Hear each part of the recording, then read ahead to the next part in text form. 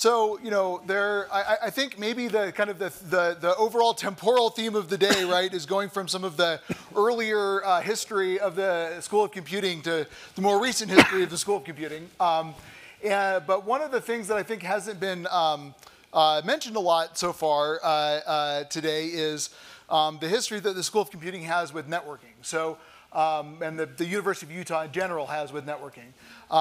So I want to, we'll spend the next panel talking about that. And, of course, I can't go into this whole history, but we'll look at it through the contributions of a very specific research group that I co-lead, the Flux Research Group. So I'm Rob Ritchie. I'm a research faculty member here. And I co-lead the group with Eric Eide, who is here, and Kobus Vandermerwe, who maybe isn't here. We have a couple of our alumni from the group. Both these gentlemen were undergraduates when they worked in the Flux Research Group. Both of them went on to get PhDs at MIT. Dave Anderson is now a professor at CMU, and Cody Cutler is now a software engineer at Amazon Web Services, the largest cloud company. Let's see.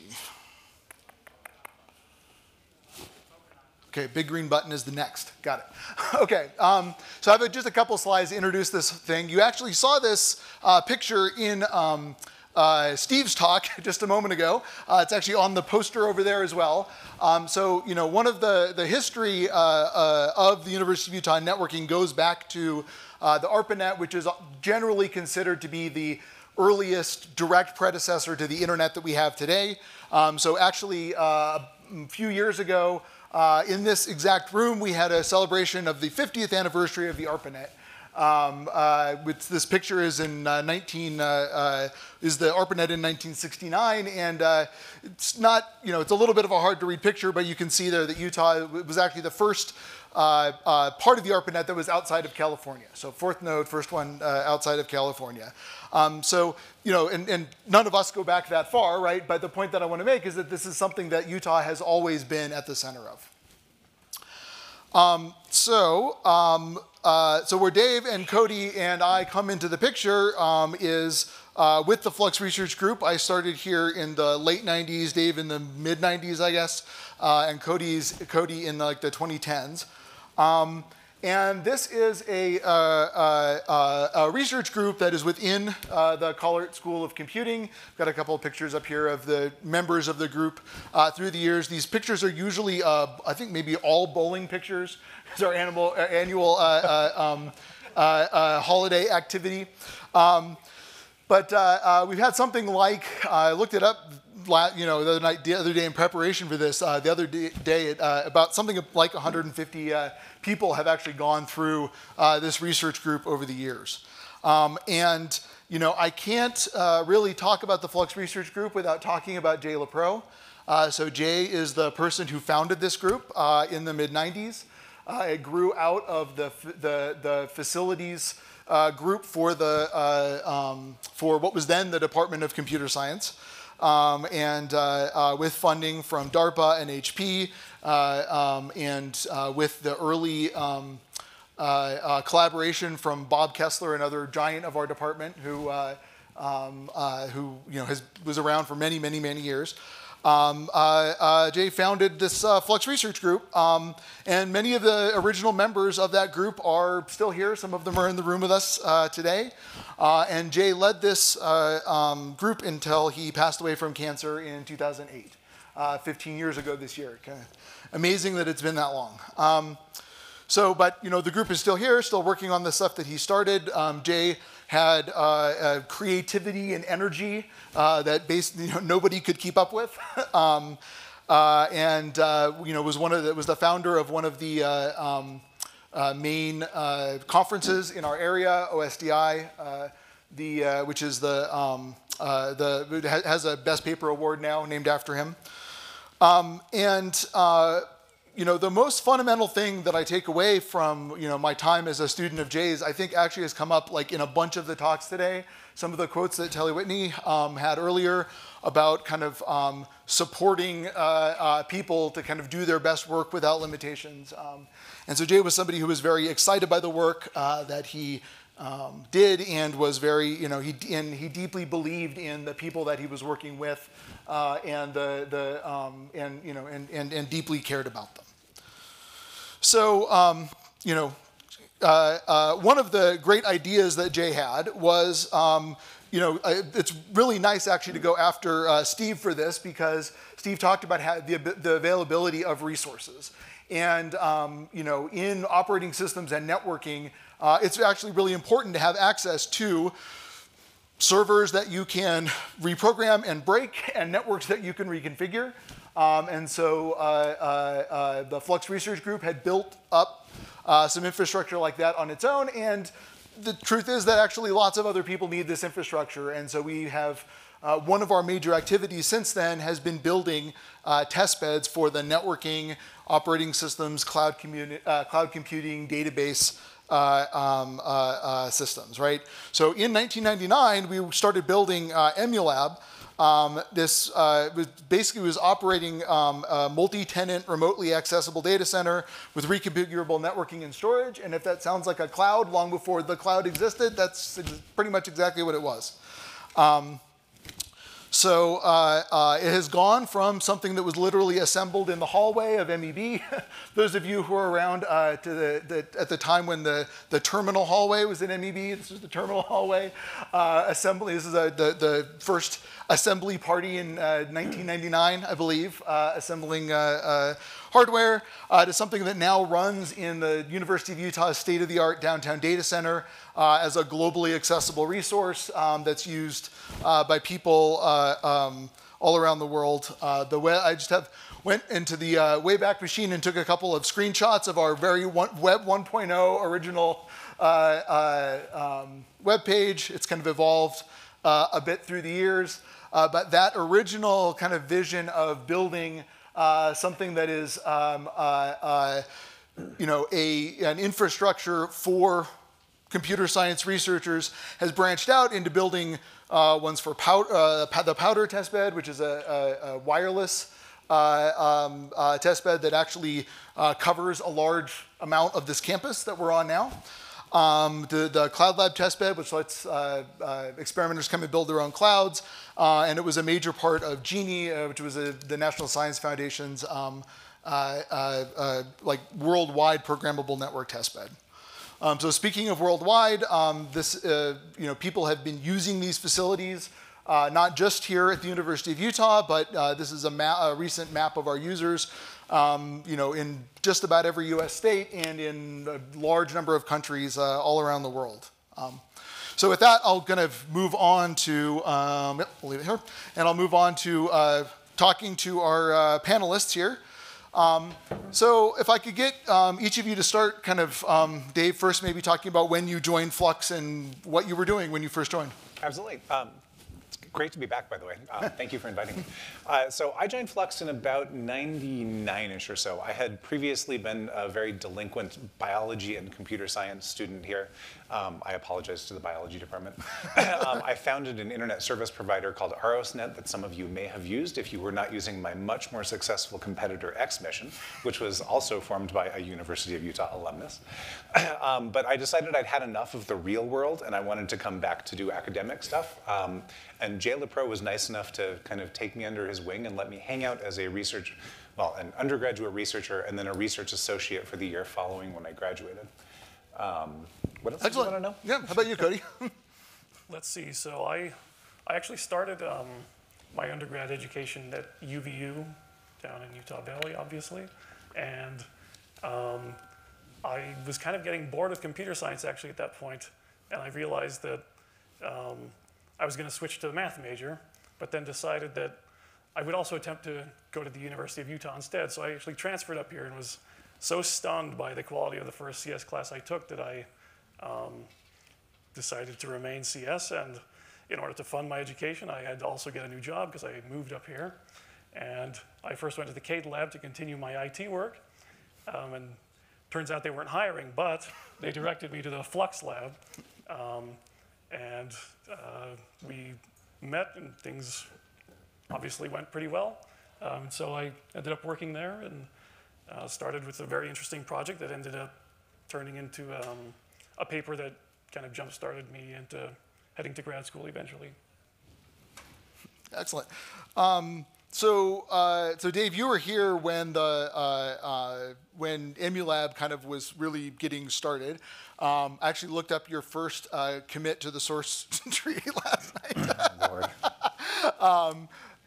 It was about divert sockets in FreeBSD, actually. I love this. So anyway, but I wonder if you can kind of tell me a little bit about kind of what problems that building, it was originally called the testbed for many years before it actually got a name, Emulab. But I wonder if you can tell us a little bit about like some of the problems that the testbed was built to solve. Absolutely. And I'm going to complain here, which is that I apologize. It's hard following a graphics talk. I once had a DARPA program manager say to me, Dave, I don't ever want to see another ping demo in my life. And here I'm going to tell you about building ping demos. So the way this all started is we had, in the Flux group, Jay's group had assembled this test bed of machines in this back closet. And it was this under air-conditioned, overheated room of like these beige PC boxes that they would use to do all of their operating systems research. They were working under a bunch of contracts from HP on the venerable HP UX Unix system. They did some work developing successors to the Mach operating system, which you may know as the thing that actually underlies OS X. And then there was a whole bunch of follow-on work with the infamously named FL projects, which Jay's name, of course, Frank LePro, wouldn't have anything to do with that. But it was the Flux group, the Fluke operating system, or the Fluke microkernel, the Flick IDL compiler with Eric, and all of these things. But as operating systems projects, right, you have this problem. And the problem is you crash your operating system and the machine is just gone. Right? And then you have to walk back to the lab and you have to push the button. And then you walk back to your desk and then it boots and a minute later it crashes again because that's the nature of operating systems research. And so it was a really good way for people to get their exercise walking to and from this machine room, but it wasn't particularly good for productivity. And the way the Emulab actually got started was the annoyance of having to manage this cluster. So the first thing that happened before I got there was there were remote power cyclers for these machines. So you could click a button and it would, or run a command line, and it would reboot the machine. But then it would reboot the machine into possibly the same broken state that it was in when it started. And then you had to go and push some buttons again. So one of the first things that we added, and this was probably, I think this was actually my contribution, was a little kernel image that you could boot remotely that would copy a new image onto your disk. And if you were in the cloud world, you could think of this as initial provisioning of these machines. And so that operating system onto the disk loader then was one of the stepping stones we took towards this. And once we had that, we had this cluster that, hey, we can load an arbitrary image on. We can copy we liked FreeBSD and things back then. Linux, for those of you who are modern, we can copy Linux on there. We can copy whatever on there. And then networking people said, hey, well, what about using it for my network stuff? And so we added these things we called delay nodes, which were you could route through another computer and have that computer add arbitrary sets of network delay or loss. And that was this FreeBSD deferred sockets. And so it kind of built up organically from the needs of what the researchers in the operating systems and network group were doing as far as being able to test their systems in a kind of user scientist friendly way. And then it kind of took off. And so to follow up a little bit on that story, so this is about when I joined the Flux Research Group, originally we had a cluster of 40 machines that actually hosted in the same machine room in MEB that Steve Parker showed the picture of the big giant SGI machines in, we started opening it up kind of more and more to to friends and then the world kind of at large. And one of the interesting things about building infrastructure like this is that it actually like brings up research topics of its own, right? So Cody, I wonder if you would talk a little bit about the work that you did with respect to securing our bootloader. Sure. And yes, you can use the word toodles to refer to it. It was TDLS, and toodles is what we call it for sure. Yes, thank you for doing that for me. I didn't say it otherwise. So the acronym for this project that we started is TDLS, as he said. It meant the Trusted Disk Loading System. And the problem that we were attempting to solve, and eventually solving to some degree, was that if you allow arbitrary users to use these testbed nodes, and not just use them, at a high level, they actually get full access to them. They can do arbitrary things to them. If they're sneaky, they could hide perhaps code that might interfere with other people's experiments, or perhaps worse, on these nodes. And this is not a simple problem. It's not just code sitting on like a hard drive or something. It's also code that's embedded into the network card and perhaps a graphics card and elsewhere on the PC. Even the very first piece of code that runs, that actually turns out it's mutable in some cases. And so trying to make sure that all of these other potential vectors to attack somebody's experiment, make sure that it's safe and they have not modified and they're all in a good state, that was the point of this project. And it turned out, and I'm sure not by chance, there was a new piece of hardware that had just become commodity at this time, called the TPM, or the Trusted Platform Module, which turned out to be very helpful for this particular use case. Yeah, so it was mainly building this thing, and an awful lot of effort was in figuring out how it actually worked, because it was kind of, as I said, it was somewhat new then. It was a commodity, but there was no useful way to program it, so we had to do a lot of reverse engineering to figure out how to actually make it work. And another interesting aspect of this project was that this TPM in the common use case, like when you use it on your laptop or on a phone, the boot order is much simpler than what we had running in Emulab on the network nodes, where we would boot to the network and then have to go through multiple other stages before we finally got to the thing that the person running the experiment wanted to actually run. Yeah, I think those are the salient bits. And actually, if I can build on that. Yeah, please. For some odd reason, you have a person from AWS here and a person who spent 4 years at Google here. And I can say that this problem of securely reestablishing your hardware environment is foundational to both AWS and GCP's ability to provide hardware. And Jay's group was somehow tackling it in the early 2000s before either of these things was a glimmer in their mega corporations' eyes. That actually leads really great to the next thing I was going to ask you guys about, which is kind of to talk a bit about what you guys have each done since you left the group, and how the kinds of skills you developed here at the University of Utah have kind of been a part of that. I'll start if you don't mind. Go for it. Let's see. So I actually visited the operating systems class this morning and spoke a bit about this already, so I have my answer all ready for you guys. Excellent.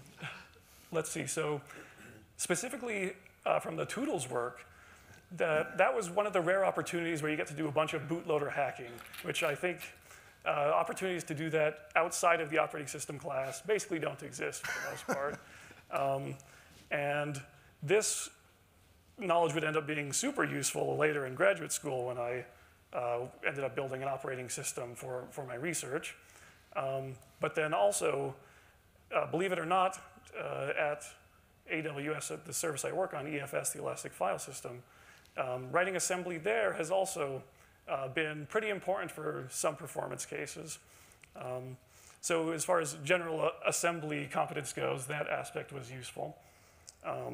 And then, of course, I'm glazing over some other details here about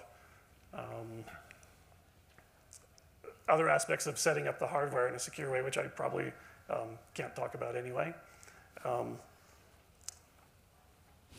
Let's see. And I guess after that, after my undergrad, when I did my research project for my PhD, that project, the point was mainly to show that you could build an operating system kernel that had reasonable performance in a garbage collected language, And so a lot of that work was on memory management.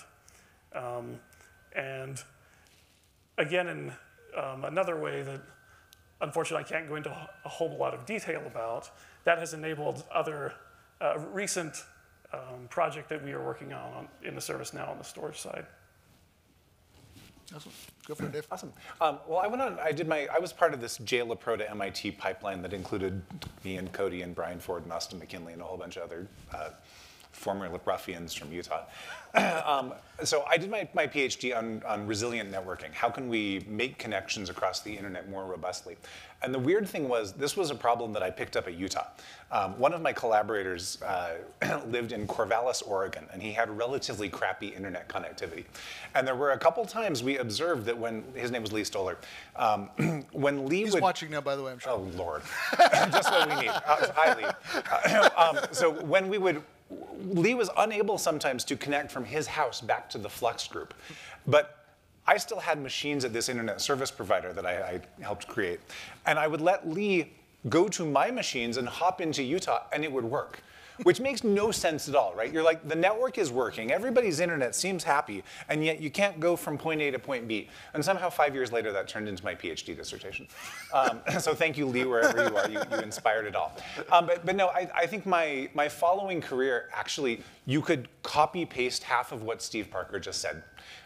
So one of the first things is that I believe strongly in real working code, which is something I picked up from Jay. And the second thing is that performance per watt has come to dominate my life. And I have absolutely nothing to do with graphics. I took Pete Shirley's graphics class, and it was astounding. And I can't multiply a matrix to save my life, which is funny, because I spent a bunch of time helping with machine learning frameworks at Google, too. But really, I can't. So I'm a systems person, but performance per watt matters everywhere. Because Dennard scaling ended, right? Dennard scaling was this thing where as we shrunk our transistors, we could reduce our voltage, which meant we could reduce our power. And when that stopped, it meant that we had to find other ways to become radically more efficient. And that's mostly been through parallelism and through, even worse, vectors, right? As a systems person, you're like, vector math, how do I use vector math to help people open their files, right? That doesn't seem like the kind of thing that we do. And so starting in about 2008 or so, when these trends became apparent, most of my research has been focused on this question. And a lot of what I've looked at is the question of memory efficiency. Because it turns out the things that eat power in a computer system are CPUs doing lots of math, and RAM consumes a fair amount, and moving data is deadly, right? Moving data from one place to another. That's why we have all these caches, we have fancy graphics RAM, because data motion is really expensive. And so a lot of what I've done, Steve Parker could also have advertised to you, because I steal ideas from my theory colleagues. I'm not a theoretician, I just poach their ideas, and I try to take them into practical systems contexts. Like, how can we build hash tables that use substantially less memory? How can we build database indices that use substantially less memory, and things like that. So the same driving factors that Steve was advertising to you all are the same driving factors that actually have been the core of my research for the last 15 years. It's really fun. So actually, so I think another thing that I like to ask you guys to expand on a little bit is, I think we've talked a little bit about how some of the work that was done kind of early on in Flux is now just kind of what the networking world looks like, what the cloud and data center worlds look like. So I wonder if you can kind of comment on some of those things that you might have seen in your time here that just are kind of part of the way that we expect the computing world to work now. Please go ahead. Well, I was going to say his secure bootloader and configuration system, right? I mean, in many ways, what was happening in Flux presaged half of what you see in cloud, right? We had distributed file systems, which you had to use to access the nodes. We had secure bootloaders. We had reconfigurable networks. Like one of the examples was something that a colleague of ours named Chris Alfeld worked on. He went to get his PhD at Madison, I think? He got his PhD at Madison in math. In math, yes. yeah. So he was the opposite direction. That's right. And then he came back to computer science and works at Google now. Don't we all? Which was this problem of we called it the test bed assignment problem. And it was, you've got a cluster of hardware resources, and you've got a bunch of user demands, like, person A wants 5 machines connected this way, person B wants 6 machines. How do I map that into my available pool of hardware resources without stranding lots of hardware? And this is a problem that Amazon and Google and all of these other providers have to deal with daily. And by the way, I'll mention, so Chris started that, Dave worked on it a bit, and then I got my dissertation from it. So thanks, guys. So there you go. But actually, all of the problems that they had to deal with in some way are mirrored at radically larger scale, so the solutions differ when you go into an Amazon or a Google context. And you can probably tell more honesty about how much the solutions actually apply. I mean, unfortunately, I really can't. Like, I would love to give a better example of how it could work, or the work that could apply at EC2, but like the Toodles is probably the only good example I can think of. All right, excellent. I was just thinking, have you ever thought of being on Saturday Night Live? Dave was just asked if he would like to be on Saturday Night Live. I'd get booed off the stage. Let's see. So I wonder if you guys could comment on kind of the way that kind of the availability of resources to do your networking and operating system work on, how that is kind of enabling of, I don't know, the ability to do anything in systems. Yes. Okay. It really is. No, to give an example, when I went to grad school, one of the things I had to do for this robust networking project was I had to have points all over the United States and the world where I could measure what was going across the internet and whether it was reliable or not. And nothing like that existed, so I had to build it. And I used a bunch of my connections from my ISP days. I was like, hey, can I send you a machine and you just put it on the network? And bizarrely enough, people said yes. And then I realized I had this test bed of like 20 machines out there that I had to maintain as a grad student. My advisor was very, very forgiving, bless his heart. And so I did what anyone would do, which was that I turned to these folks and I said, can you please help me? Let's make this a test bed that you maintain and that I can use. And they crafted, actually it was this little CD-ROM that we then mailed out to all of the hosts of this network test bed. We even handed them out at conferences. Right, can you just stick this in a machine and it will re-image our machine, and now it's maintained by Emulab and we can actually make everything work. And grad students today come to expect that capability, right? They're like, I need to do some networky stuff. Let me load up Emulab and pull up a dozen machines all over the world, and I'll do some file transfers and everything will just work. And it makes the lives of grad students a lot easier now, so that they can have hard things other than that to focus on. Yeah, I was going to say, it gives them other hard problems to work on. Right, they can focus on the important parts. Yeah, so I personally was not a network. I didn't do a lot of research in networking. It was mainly, like I said, on operating system kernels. However,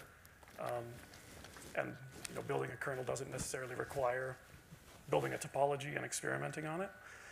However, early on, I was doing research on performance of distributed systems, and that was probably the main way that I ended up using Emulab, despite the fact that I spent a lot of time building Toodles and other features for it before then. The main way that it helped me do research was I was actually able to run realistic performance experiments for this research project. So it enabled that. It ended up not having a great research impact, unfortunately, but that's the way cookie crumbles sometimes. So I think maybe to get us back on time for our next keynote, I'll just ask you guys one more question. So first of all, I want to say a lot of members of the Flux Research Group are actually here in the room today. So I wonder if the staff and students could stand up really quick. Come on, looking at you guys. I see you guys. Stand up. Okay. So thank you. So to the students who are here, right? I wonder if you guys could, if you have anything you'd like, any recommendations to make to the the people who are now at their point in their career that you were when you were here in Utah, in their research careers. Uh-oh. I'm not sure I prepared them for the fact that I was I gonna was ask not this. prepared for this. Okay, And so sorry. what I can do is I can point back to Steve's list again, because Okay, it was actually a excellent. really good one, right? Which is that you need to find a supportive mentor. Jay LaPro was an amazing mentor. But so were Pete Shirley, right? So was John Carter, right? These people were all incredibly supportive, and right, it feels really weird to be this kid from Utah who ended up at a big name university. And I still feel like that kid from Utah, and it's thanks to Jay and John and Peter and Al Davis, with whom we co-taught each other networking for a while. I'm surprised you stayed in networking after taking the course, but I did not know how to teach. I didn't know how to learn.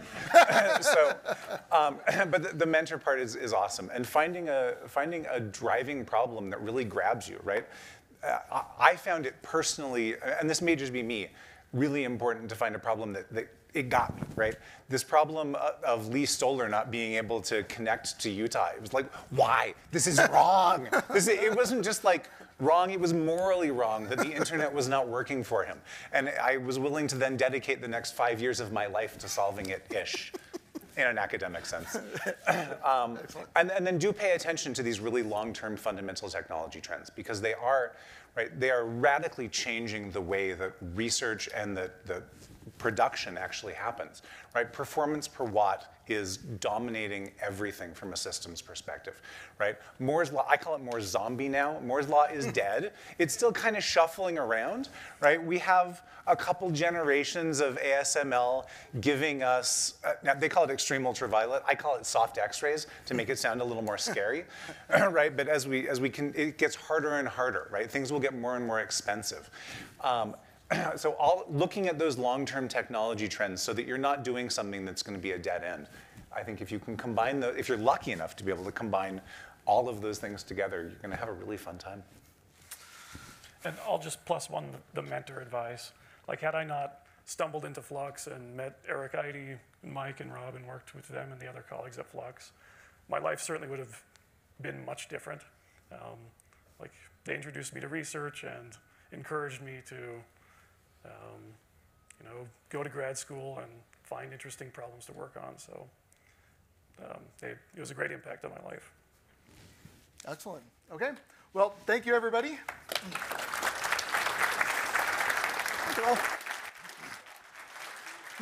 Thank you, sir.